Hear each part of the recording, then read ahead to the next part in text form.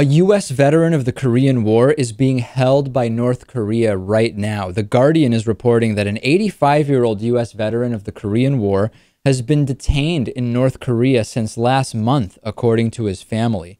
Merrill Newman's son, Jeffrey, told the San Jose Mercury News that his father had been taken off of a plane that was set to leave North Korea on October 26th with no explanation at all.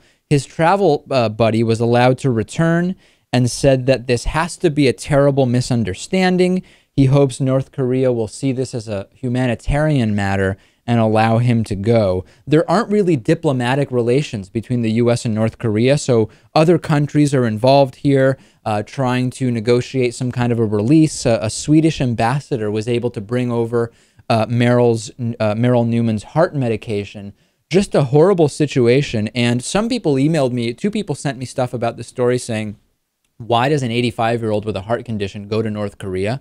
I mean, okay, I understand that idea, which is, does it really make sense knowing that you were a veteran of the Korean War and that you're 85? Does it really make sense to go there? At the same time, maybe he thought, I'm 85. When will I have another chance to see North Korea, which I really want to do? Hopefully they can negotiate his release soon, Lewis, and this doesn't turn into a much worse situation. What do you think this guy is doing there? I don't know.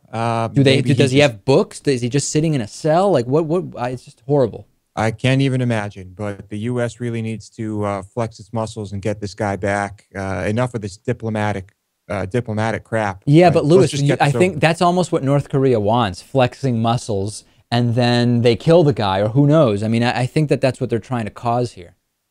Well, David, we're the ones that have the upper hand. Okay, well, let's hope Lewis is right and that this leads to a satisfactory conclusion.